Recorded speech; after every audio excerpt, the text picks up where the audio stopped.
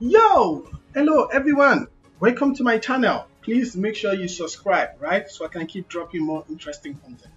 So today I'm talking about object level security, right? And how can you apply object level security to your project, your Power BI report, right? It is very essential that when you are planning a project, you should have a strategy for OLS. This object level security. It's nothing serious, right? You know, the default in Power BI, in your Power BI, when you publish the report, this is your model, like you link these different tables together.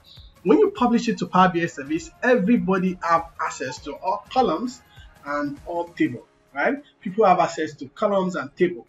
So where object level security is being applied is when you actually restrict an access for a particular column. Look at this. So I'm restricting an access on manager name, which simply means that I don't want some people to be able to have access to this, right? So when I publish this report to service, I can apply this OLS and share this report to some people that won't have access to manager name. Aside from columns, you can also restrict access to table as well. You don't want someone to have access to a particular tables in your report. You can actually apply OLS to it. So you're putting a restriction on a table. If I deploy this, this is basically telling me that the user that I'm sharing this with, we have access to this first table here and also this table, but we don't have access to the to this particular one, right? And that is what OLS means. You are restricting access for column and table.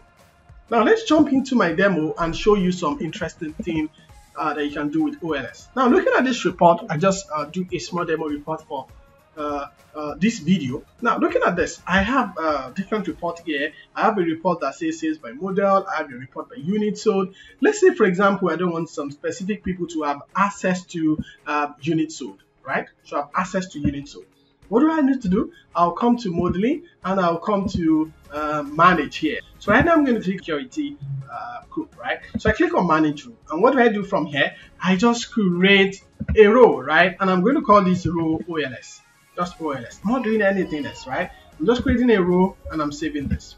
Now, after doing this, what is also essential for you to have is tabular model. So if you don't have that in your external tool for Power BI before, make sure you have Tabular Editor, right? Make sure you have Tabular Editor. You can download it online. I can drop the link of where to download Tabular Editor for you in the video description. Now, once you click on Tabular Model, from your Tabular Model, you can actually do a lot. You can do a lot of things, but today we are focusing on object level security. Now, immediately I come to rows under my Tabular Model rows, you see the OLS here, right? The OLS, the row that I created. Now down here, when you scroll down a little bit, you see security. And under security, I have row level security and I have table permissions, which is OLS, right? So I can expand this table permission and decide to restrict permission from some table. Let's say, for example, I want to deny a permission from LOB table. I'll just change this default here to none, right? I'll just change this to none. So once I change this to none, I'll save my Tabular Editor. I'll come back to my Power BI and let's see how this looks like in Power BI. So what I did actually is to restrict access from my LOB or D model. Which table did I use? All right. So I'm going to come here and view as. So once I click on view as, I want to view as OLS. Remember the access I denied something on, right? And that was on DLOB. Look at this. Can you see that DLOB has disappeared from my model? I can't see DLOB here again. And this slicer related to DLOB has been disappeared, right? So let me stop viewing this. Okay, so that is me just restricting access from a specific table. I can go back to my Tabular Editor again, and I really don't want to do that. I don't want to restrict access.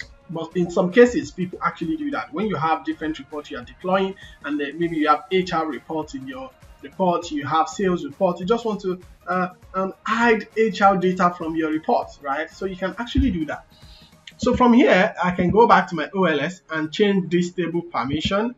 I'm currently restricting people from seeing DLOB. So I'm going to do that, change that to default, right? Change that to default. Another thing is column, right? So I can go to the specific table itself. Look at this specific table.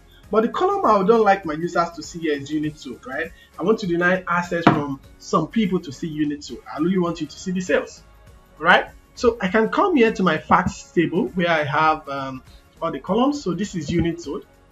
So unit sold here, and when I scroll down, I click on unit sold. When I scroll down, you will see object level security down here, right? Just expand it, object level security. Then down here, I'll see the default. I can change this to none as well. So once I change this to none and I save it, let me go back to my Power BI and let's view as row. So remember what I did? I actually restrict access from unit sold. And what is this doing?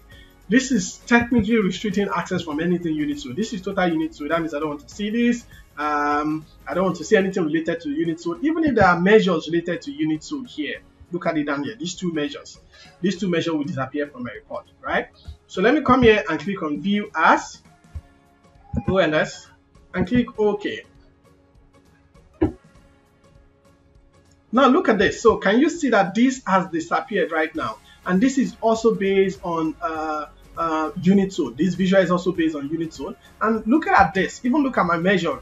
You notice that there's nothing like unit sold in my measure. Everything that's based on unit sold is not currently showing, right? So this is how to actually deploy an OLS, right?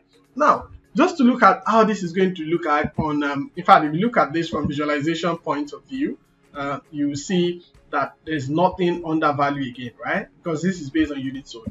Now, to look at how this is going to really work on my Power BI service, so I'm going to publish this report to Power BI service. So we'll see how this is going to look like on the service. So let me click on publish to publish this report. Yeah, I've successfully published my report, and this is the workspace that I publish it to. So I can go to the report, just like row level security. So I can click on this three dots for the data set and click on security. Now from here, I can see the row that I created, right? Then I can start assigning people. I can start assigning different people to this row. I'm going to assign someone to this row. Yep. I'm going to assign this person to this row, and I can even test as this person. So I can come here and see test as row. So once I test, don't let me do this. Don't save. I just want to test. Once I test this, so this is how the person I share the report with is going to see this, and then everything related to unit sold will be blank, right?